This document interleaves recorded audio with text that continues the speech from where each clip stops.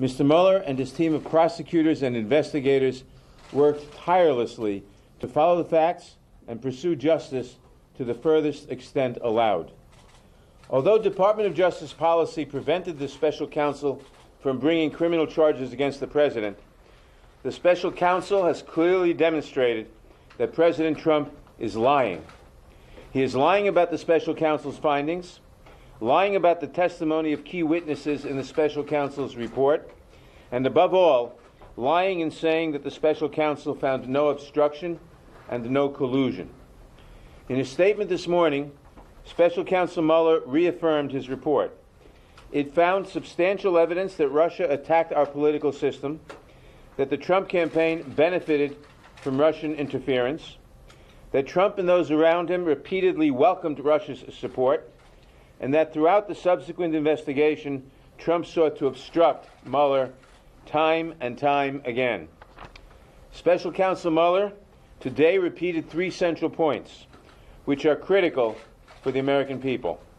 One, the special counsel did not exonerate the President of the United States of obstruction of justice. Two, obstruction of justice, of which Special Counsel Mueller found substantial evidence, is a serious crime that strikes at the core of our justice system. Three, the Constitution points to Congress to take action to hold the President accountable for his misconduct. Unfortunately, Special Counsel Mueller was unable to pursue criminal charges against the President because Department of Justice policy prevents a sitting president from being prosecuted. That policy, in my opinion, is wrong, but it prevented the Special Counsel from pursuing justice to the fullest extent possible. Therefore, as Mueller again highlighted this morning, it falls to Congress to respond to the crimes, lies, and other wrongdoing of President Trump. We will do so.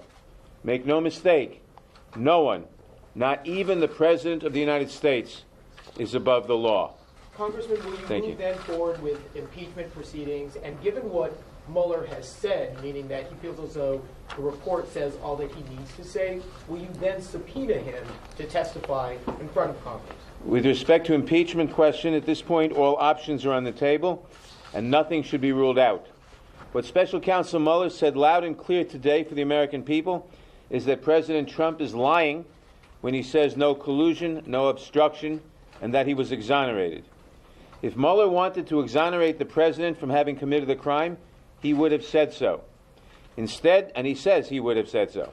Instead, the Special Counsel makes clear that obstruction of justice, which he found substantial evidence of, is a serious crime that strikes at the core of our justice system, and that the Constitution points to Congress to take action to hold the President accountable. That's exactly what we will do.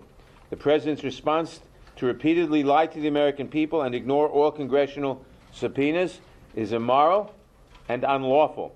No one is above the law, and we will hold the President accountable.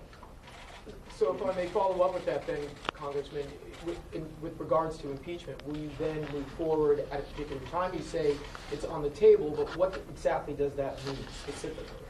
We are following through in our investigation. We will continue to do so, and we'll make decisions as they seem indicated. And one more question. Will you subpoena Mueller to testify then? Mr. Mueller told us a lot of what we need to hear today. It's very important to be clear on what he told us, on what the special prosecutor told the American people. He reaffirmed what was in the investigation, which was in the report about the investigation, which found substantial evidence that Russia attacked our political system, that the Trump campaign benefited from Russia's interference, that Trump and those around him repeatedly welcomed Russia's support, and that throughout the investigation, Trump sought to obstruct justice and undermine Mueller and the investigation over and over again. The special counsel did not exonerate the President from having committed a crime. DOJ policy prevented Mueller from bringing criminal charges against the President.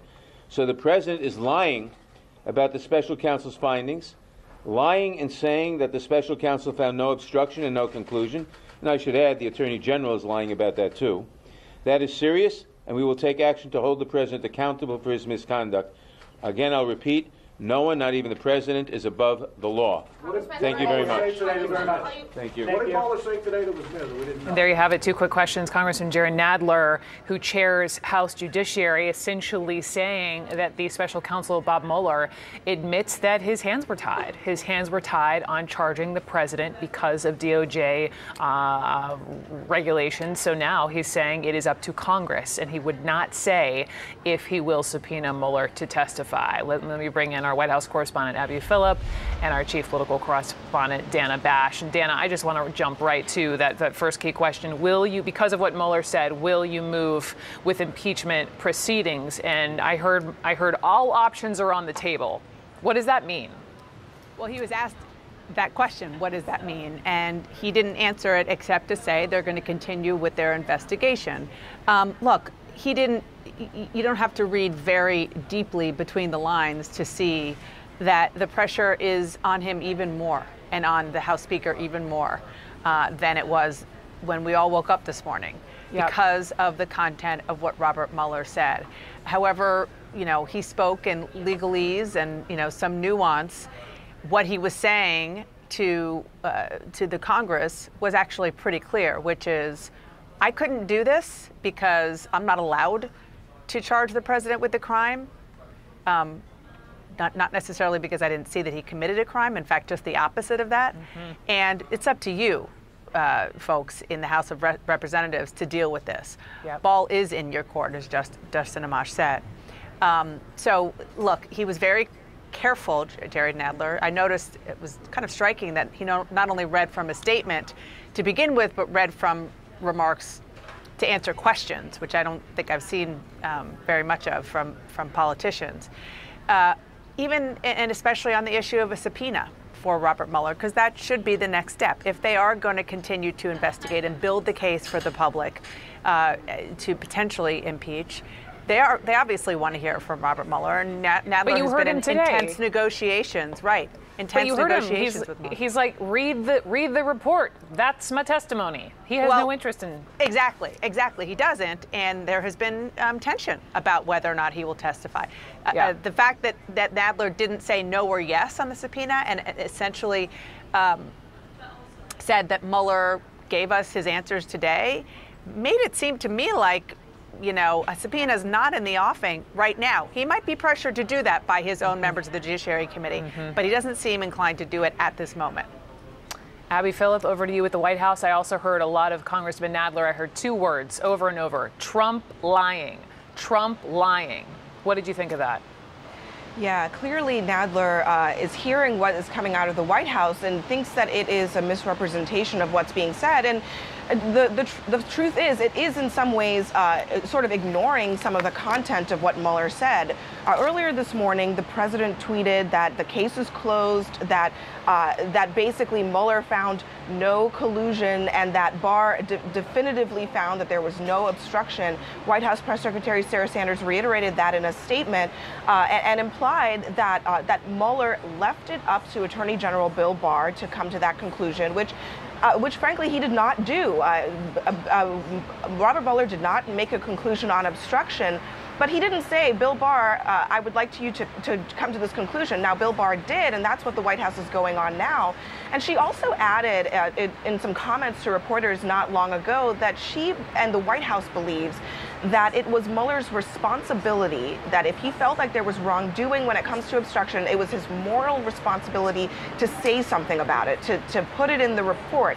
Well, Mueller did answer that question. He made it clear that he felt like he could not even accuse the president in writing of some kind of crime or wrongdoing if the president had no venue to have that tried in a court of law. So Mueller does answer that critique, but that's the line that we're getting from the White House today.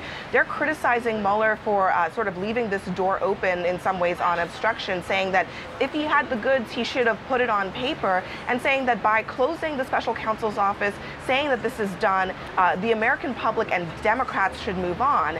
Now, at the same time, Dana sources, my sources, Gloria Borger's sources, all telling us that the White House is basically saying on the question of impeachment, bring it on. We are ready for it. And that if you go there, we're prepared to use this as a political tool in our favor.